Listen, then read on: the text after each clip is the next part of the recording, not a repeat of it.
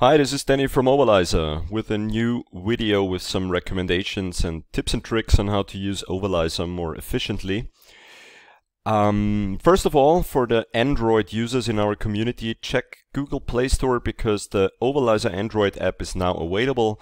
Go download it and give us a nice review or rating. Appreciate it and have fun with the Android app of Overlyzer. So today we will have a look on a couple of quite typical examples on how to use Overlyzer. First of all, we have the Meisterradaldin in Faroe Islands with B68 against Vikingur. It's 2-1, and as we can see in the pregame odds here, 12 for a home win. This is a very unlikely result overall, and we can also see in the second half Vikingur, who were clear favorites with 1.18 pregame odds for a win, are exerting a lot of pressure, and the home team scored right here, especially in a phase where Vikingur were going for their second goal. But there are still 9 minutes plus injury time to go, so in this case we're quite sure that Vikingur will score again, as we can see in these graphs, because it's raising. So next goal Vikingur, double chance x2. Vikingur over 1.5 team goals. These are the clear options for this game. We're quite sure that they will score in the last stages of the game. Then we have another game from Denmark. Denmark Series Group 4 with Silkeborg against VRI. Also here the home team is quite clear favorite with 1.65 pregame odds.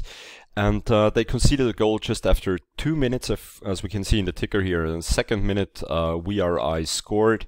But Silkeborg is exerting quite good pressure over the first half. Here is the one phase, here was the second phase. We can expect here that the home team, who were favorites in this game and have now live winning odds of 3.0, will go on like this and be the more active team. So in this case we can go for a 1x double chance. So Silkeborg is not losing this game, because overall VRI doesn't have so big pressure phases. They just had a good situation in the beginning of the game when scoring just after 2 minutes, but afterwards they stayed quite inactive in comparison to Silkeborg, of course. So in this case we can go for a double chance 1x, or if you want it more risky, you can also go for a home win or Silkeborg over 1.5 team goals. And then we got the third game. It's from Esiliiga in Estonia. It's Mardu against Pärnu. Also here, clear thing before the game, 1.19 for a home win, and they do it just as expected. 2-0 after half an hour, in the 10th and in the 31st minute. And in this case, as we can see here, 4-0 shots on target, 7-0 shots off target, 2-1 corner kicks, far more attacks. Also 2 yellow cards for the away team, so also expulsion is possible in this game. We go for over 3.5 team goals, which means that Mardu, the home team, will score at least 4 goals in this game. Yeah, we think this is also a good pick, and we will now click on the little favorite icon, so we have all the 3 games that we just talked about on one list. Here is the second game, and up here is Vikingur, the third game. If we click on favorites right here, then we have these 3 games filtered out of 18. Yeah, and for now we take a break right here, and if anything happens in these games, we will check back and explain what happened. See you later. Okay, we're back after just seconds, because Vikingur just scored the equalizer. 85th minute, as we told you, the pressure was too high. It was clear that they would score. They played a very good second half and conceded this goal, which was very unlikely, but now, here is the icon for the second goal. Yeah, it was quite clear that they, who were clear favorite by pregame odds would score again, and so it's 2-2 now, and this is the first pick that's through, and now we can uncheck the little favorite icon, so we unfollow this game and wait for something to happen in the other two games in Denmark and in Estonia. Check back later, see you then. Checking back again, Mardu just scored the 3-0 immediately before halftime. It was 45th minute +1. We're already in injury time.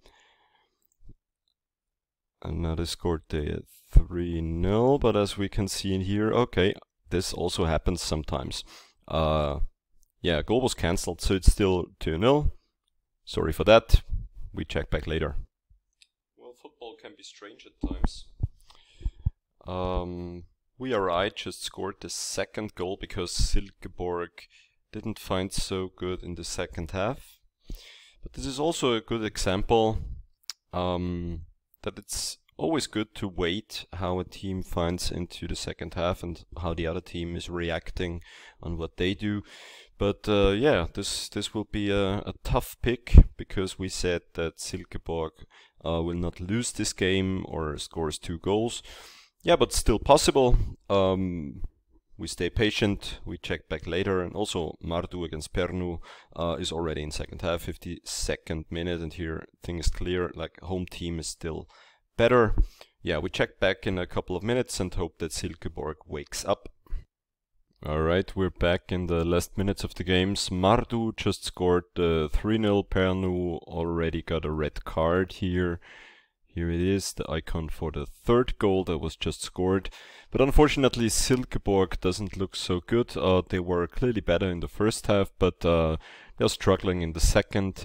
And it's a quite even game here, and it's already 0-2 now for VRI, and there are just 7 minutes to go. It's very unlikely that we will win our pick here, but let's see.